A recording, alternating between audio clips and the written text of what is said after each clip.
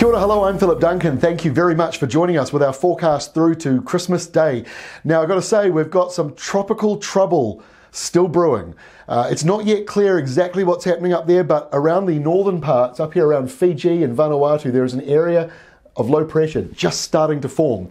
And the long-range maps after Christmas, between Christmas or Boxing Day and the end of the year, suggests that we could be seeing more big rainmakers coming down, but it is not yet locked in. So if you're planning on going away, still keep the plans, but just be aware there might be some wet weather coming in. We haven't yet locked it in, but it is showing back up again.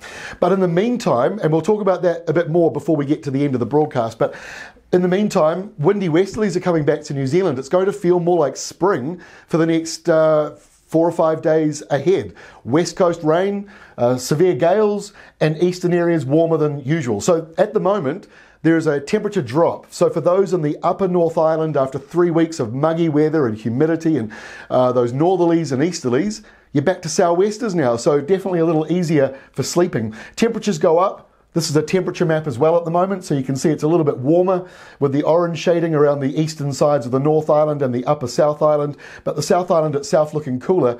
But look at Australia. The darker reds and oranges suggesting a big pulse of hot weather on the way there. And not only is it coming down across Australia, but funneling down towards Antarctica. So this is quite a big hot event going on in Australia. Look at this map. These are the maximum temperatures of 40 degrees or more. Friday, today, but look at Saturday, it stretches right out and the pink areas are over 45 degrees. It does start to retreat a little bit though as we head in towards the weekend and by Monday, but Saturday is certainly the day where that hot weather is going to be pushing through with a number of places getting over 40 degrees and 45 even in some areas. So this is how it looks on Saturday. There is that pulse of hot weather. You can see the red line, the tropics being pulled down like that around this high pressure zone. And then that warm weather will start to spread out to the South Island. So a little bit of a cool down the last day or two, but then you'll get a bit more warmth coming back on Saturday. Southwesters continue through. There might be a shower or two, and there is that area of low pressure up in the tropics.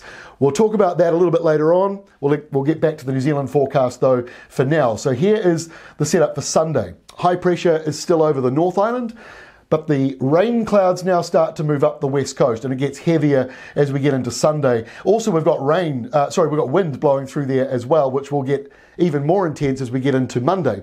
But Sunday's got the rain starting, and this is the 3-day map from Sunday showing that rain returning. Now, normally 200 millimetres over 3 days in Fiordland wouldn't normally make the headlines at Weather Watch.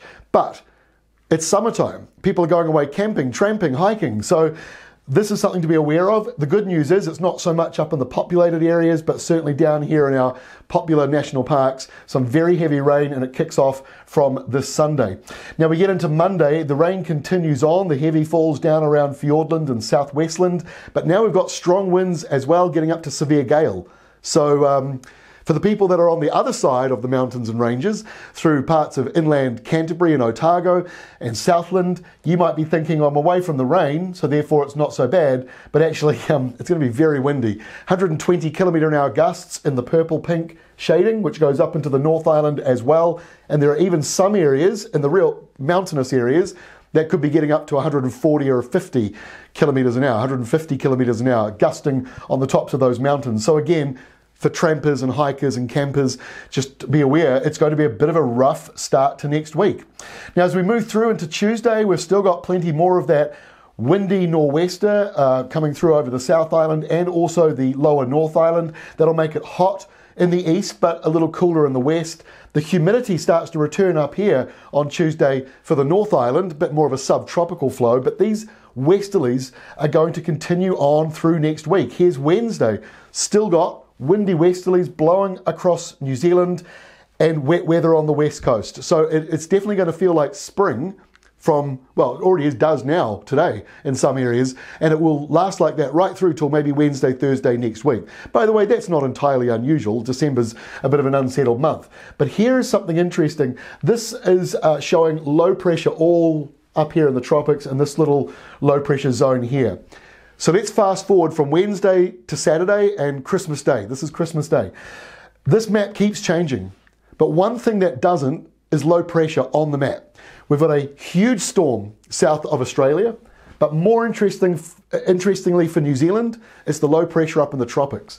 This is the area I'm really interested to see where this all goes. We've got low pressures down here, and what we just saw in the last week with the flooding in New Zealand was low pressure in the Tasman, New Zealand area, siphoning energy out of the tropics and pulling it down to New Zealand. Now, the jury is still out for Christmas Day, but we've got low pressure zones all around us and then a big high down here to the south. So there's a lot going on. We'll be monitoring it very closely. There are some long range maps that are showing some rain coming through after Boxing Day for New Zealand through to New Year's Eve. So we'll be keeping a close eye on what is happening in the tropical area. There's a lot of energy thanks to La Nina, and it wants to escape. It wants to balance the books. Too warm, too much heat, and so therefore it wants to transfer that somewhere else. So we'll keep a very close eye on what is going on there. Don't change your plans just yet. Be aware though that there could be some interesting weather setups after Christmas Day. That is all from me for this week. We'll be back again next week for our final videos of 2021.